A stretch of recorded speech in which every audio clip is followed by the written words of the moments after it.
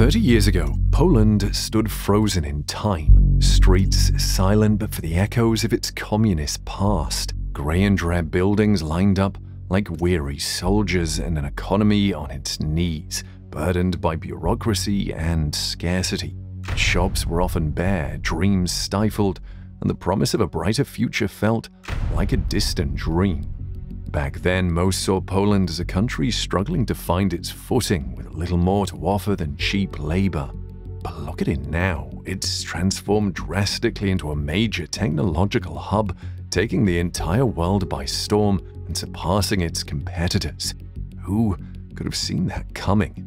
It's as if Poland, once down and out, has found a new life, charging ahead and eyeing the #1 spot in Europe's economy rankings, even aiming to surpass the UK in just a few years. But how did they turn things around? Sure, many countries have faced tough times like Poland did, yet only a few have managed to bounce back without getting lost or overshadowed by bigger players. What did Poland do to rise so vigorously from the ashes? And with all this progress, will Poland keep rising? Or is there a chance it could slide back to the old days? To understand how Poland shot up in the economy charts, we need to dive into its roller coaster history. Surprisingly enough, Poland's challenges didn't begin in the latter half of the 20th century. During World War II, they got the short end of the stick and were the first European country to get hit when both Hitler's Nazi Germany and Stalin's USSR teamed up in 1939. And it wasn't just a territory thing, it was a war that shook up the very fabric of the world order. Now, the war ended in 1945 for most, but Poland, not so lucky. Despite the war ending, Poland's struggle for true independence endured into the 1950s. This conflict left more than scars, it left a void. Before the war, Poland had around 35.1 million people. By 1946, just 23.9 million. That's a loss of about 11.2 million people. Imagine an entire country just wiping out. And it wasn't just people, nearly 40% of the country's stuff, buildings, resources, you name it, was destroyed. As the dust of World War II began to settle, they found themselves under the shadow of yet another giant, the Soviet Union, big, imposing, and, well, Soviet, began calling the shots, and this meant that their economy had to do a complete 180. The country had suffered unimaginable economic blows during the war, and amidst the rubble, Poland's post-war leadership found themselves grappling with another problem: earning the trust of their people. Many people weren't happy about this new communist rule, especially since it felt like the Soviets just replaced the Nazis. Which made sense because as Nazi forces receded, control of Poland was shifted to the Soviet Union, which then passed it on to a puppet government it had installed. And with this transition came a new economic directive, one that favored communism and centralized planning. The agricultural and business sectors underwent dramatic changes. Between 1944 to 1946, the Polish government declared that large landholdings would be nationalized without any compensation. Businesses, farms, everything was getting nationalized, meaning that the state took over. And if you owned a big farm or business, especially with those over 50 employees, tough luck. It was taken, not even a single penny was given in remuneration. You'd think after such a rough war, Poland would get some money from Germany to help rebuild, but with Germany split into East and West, things got messy. Instead of a decent amount, Poland got peanuts from East Germany, and even that was cut down by the Soviets in the name of friendship. No Marshall Plan, no big money to help, just more uphill battles. Poland's path to recovery became even steeper. Moving to the 1970s, Poland started borrowing big time from the West, promising changes in return. But real change, it never came. The communist leadership hesitated to implement genuine reforms, fearing a departure from their centralized economic model. And so Western aid was reduced, Poland's external debt surged, and living conditions deteriorated. Basic things like food became scarce, and the depressing presence of ration cards and long queues became the daily routine. And then came the 80s, with the West putting economic pressure on Poland and the government seeking every dollar they could get. A black market popped up with illicit street corner money changers providing superior rates compared to official banks. Western currencies, particularly the US dollar, turned into an essential economic resource, creating a parallel economy. Want imported stuff, better have foreign currency. Everywhere you looked, there were signs of an economy in free fall, like half-built buildings just left standing. Infrastructure projects started in the 1970s were abandoned, leaving cities peppered with incomplete structures. Some of these buildings, like Krakow's Skeletor skyscraper, stood as stark reminders of economic stagnation. The escalating economic strain prompted many Poles to search for jobs in the West, with a significant portion choosing permanent residence even after the fall of communism in Poland. By the end of the 80s, the government knew things had to change, especially when they tried to shut down the Gdansk shipyard and people didn't have it. But with the ever-watchful eyes of the Soviet Union, transitioning to a non-communist Poland required careful maneuvering. Enter the Solidarity movement. It grew big, it grew fast, and the government couldn't ignore it. Flash forward to the Gdansk Agreement in 1980, it symbolized a rare moment of triumph for the working class. While it initially focused on workers' rights and the acknowledgement of the Solidarity trade union, its implications extended far beyond the shipyards of Gdansk. The very act of negotiation indicated a crack in the communist regime's once unyielding facade. But freedom, that was still a tough road. The 1980s were a time of push and pull. Martial law was imposed in 1981 to keep the Soviets happy and control the Solidarity folks. Yet it also underlined the depth of the crisis the regime found itself in. The years that followed saw continued tension, with periods of liberalization followed by crackdowns on dissent.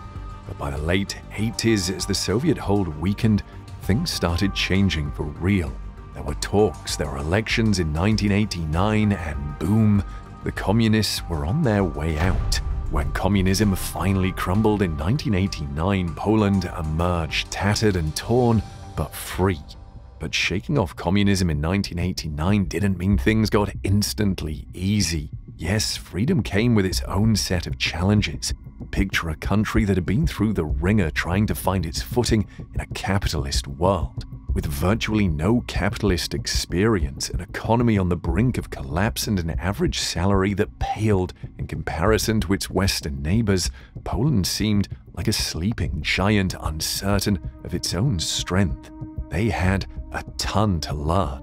Still, Poland didn't let the past define its future. They rolled up their sleeves and went to work. The years that followed saw the country undergo drastic economic reforms under the guidance of Finance Minister Leszek Balcerowicz. While these measures, commonly referred to as the Balcerowicz Plan, were often controversial and painful in the short term, they set Poland on a course for growth. Fast forward 30 years and look at Poland now, from a struggling nation to an example for countries coming out of communism, showing them what's possible. So what was the magic formula that triggered Poland's renaissance? When you're at your lowest, there's really only one direction to head in, right?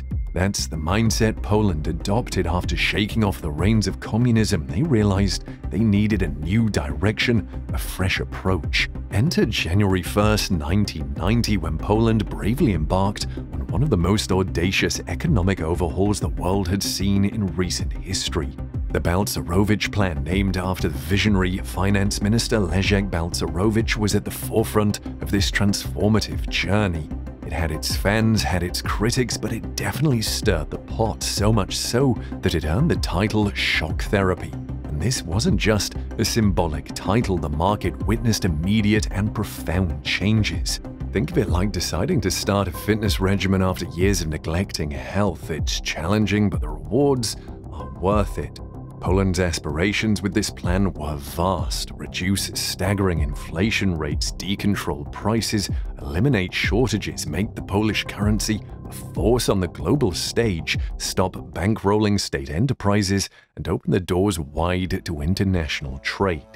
Poland's growth secret wasn't just about one fixed strategy or the grand objectives they managed to achieve. For almost 30 years, they kept adjusting their game plan to the changing times. Every decade brought new challenges, and Poland always seemed ready to pivot and adapt. In the 90s, Poland came with huge changes. They decided to swiftly metamorphose its communist roots, grounded in centralized planning and state ownership, into a flourishing capitalist society. This was a huge task, not just about changing policies, but changing mindsets. And while other countries struggled with the same challenge, Poland seemed to find its way better than most. They watched, learned, and chose to act more thoughtfully. This helped them avoid some big pitfalls like powerful elites taking over or economic crashes. The start of 1990 was a turning point, with the Balcerowicz Plan leading the way. They moved from a state-controlled economy to one that was market-driven. They tackled big issues from inflation to currency changes. By the time the dust settled a few months later, Poland had astonishingly achieved its primary objectives. However, it wasn't just about the big economic changes. The true strength of the Balcerowicz Plan wasn't in rejuvenating the giants, but in sprouting countless entrepreneurial seeds throughout the Polish economy. Take a simple thing like shopping for groceries. Before, you had store attendants serving you. After the reforms, open shelves, checking out products freely, and a whole new shopping vibe emerged. This wasn't just a change in shopping, it was a sign of bigger things happening in the country, an indication of consumer needs being placed at the heart of the business model. The real magic behind Poland's success was the rise of entrepreneurship. While all eyes were on big state-run companies, the real energy was coming from the small businesses that were starting up everywhere. These companies were nimble, understood their customers, and brought something new to the table. While state enterprises were struggling to adapt due to their inherent inflexibility, entrepreneurs were filling market gaps everywhere, offering consumer-desired goods and services previously ignored. Now, they didn't forget about the big state companies. They had challenges for sure. For instance, shipyards under communism made all sorts of ships, but post-reforms, they needed to find their unique selling point in a competitive market. The robust growth of the private sector after 1990 significantly impacted various sectors. Successfully trading businesses ventured into manufacturing, construction, and other service sectors, boosting the economy even further. By 1994, private companies comprised a whopping 45% of non-agricultural employment and contributed massively to Poland's GDP, making Poland a standout in Eastern Europe. So what's the essence of Poland's success story?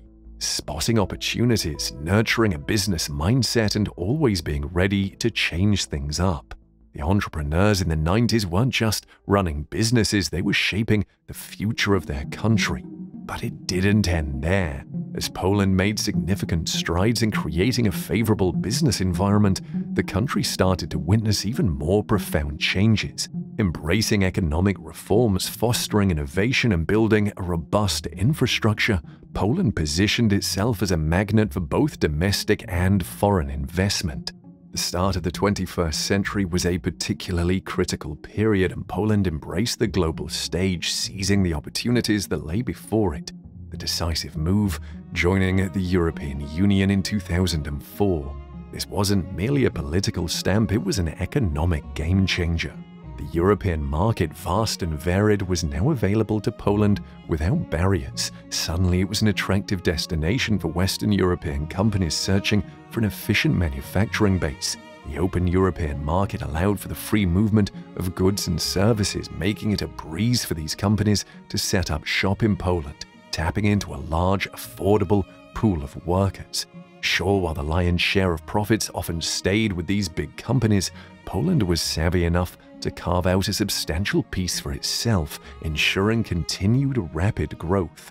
The benefits of EU membership didn't stop at providing a larger market or enticing companies. A core principle of the European Union is wealth redistribution, taking funds from wealthier nations and injecting them into the economies of less affluent member states. This principle was a goldmine for Poland. Funds poured into the country, and with typical Polish efficiency, they were utilized to revamp everything from roads to educational institutions. Infrastructure blossomed, universities modernized, and a new Poland emerged from the shadows of its past. However, just riding the wave of cheap labor could be dangerous, and Poland's journey was filled with lessons on avoiding complacency. A common pitfall for rapidly developing economies is the dreaded middle-income trap. Relying solely on cheap labor for growth can be a dead-end street.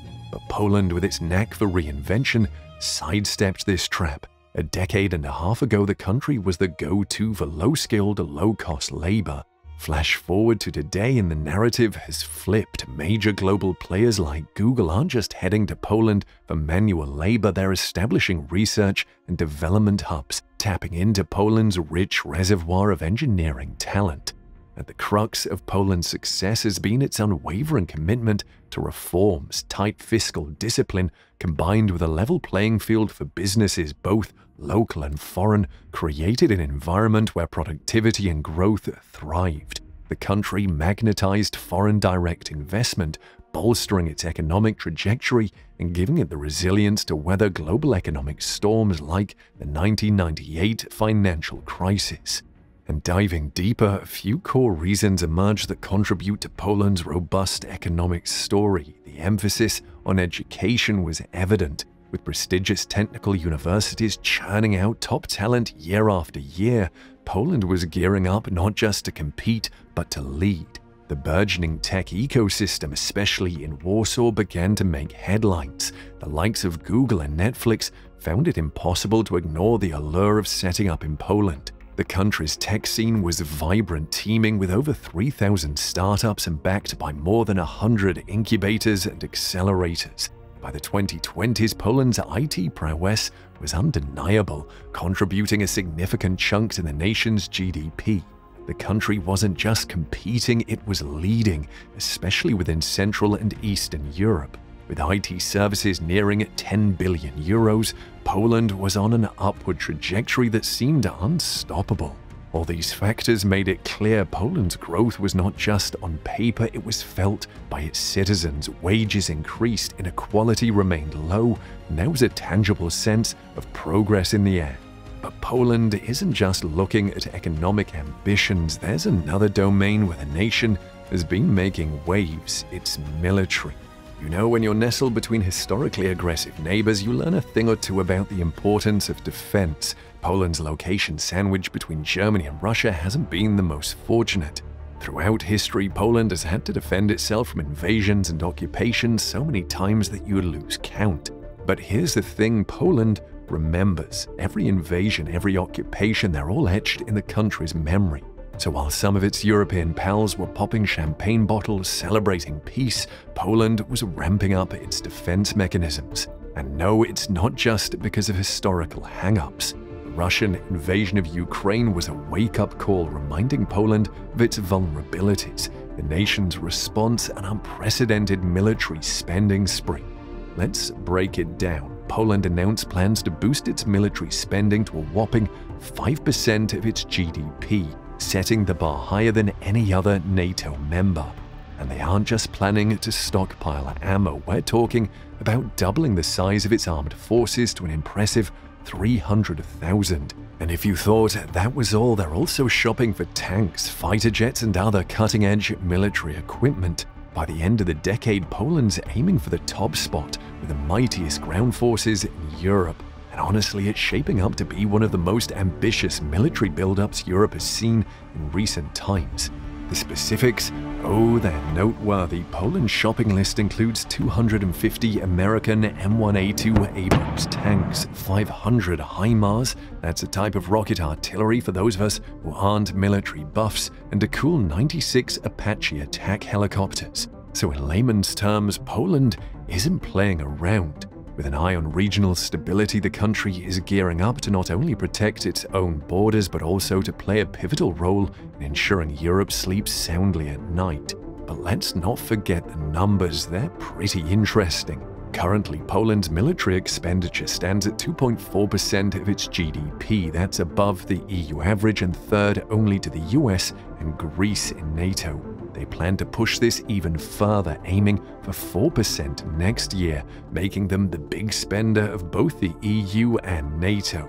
Now, while it's super impressive and we're all for a country ensuring its safety, it's essential to remember that every coin has two sides. So before we get lost in awe of Poland's growth and military aspirations, let's pivot and explore some potential challenges that might lurk in the shadows for Poland. Stepping back and gazing at the bigger picture, it's clear that Poland's journey, while marked by remarkable achievements, isn't without its hurdles. The country is walking on a tightrope, and every move, no matter how strategic, comes with its share of challenges. One prominent speed bump: Poland's significant dependence on foreign investments. Now, don't get me wrong, foreign investment can be a huge boon for any nation. They pour in money, create jobs, and even elevate a country's global profile. We've even seen global tech powerhouses opening their centers in Warsaw. It's a vote of confidence, a testament to Poland's growing appeal. But here's the catch: these tech centers, as glamorous as they are, have names like Google and Microsoft shining on their signboards, not Polish ones. This means that while jobs are being created and the economy is buzzing, the thick slice of the profit pie isn't staying in Poland, it's jetting off abroad. The challenge here: Poland needs its own tech giants, its own success stories that not only earn big but spend big within the country. You see, relying on foreign firms has its ceiling. You can only soar as high as the strings attached to let you. And while that economic conundrum is pressing, there's a deeper, more intricate challenge lurking: Poland's soul-searching. Picture this: two Polands living side by side. One is liberal, progressive, pushing for modern ideas and ideals. The other is conservative, deeply rooted in tradition and religion. It's almost like watching two different movies on the same screen, and the tension between these two visions of Poland isn't just political chatter, it's palpable, evident in conversations over dinner tables and heated debates in town squares. The two camps view each other with suspicion, often unwilling to compromise or see eye to eye. And what's at stake isn't just domestic harmony. There's an external player in this story: the European Union. Recent spats between Poland and the EU over concerns about the rule of law are more than just typical international bickering. There's real money on the line. EU funds, which have been instrumental in Poland's transformation, are now under a cloud of uncertainty. In simple terms, if Poland and the EU can't play nice, the cash flow might just stop. And for a nation that's dreaming big, that's a nightmare scenario. There's also the growing pressure of an aging population to consider, just like what happened in our last video of the consequences of Japan's aging population. If you've not watched it, go check it out, it's linked after this video. An aging population can turn everything Poland has created, and story is awe-inspiring yet fraught with complexities.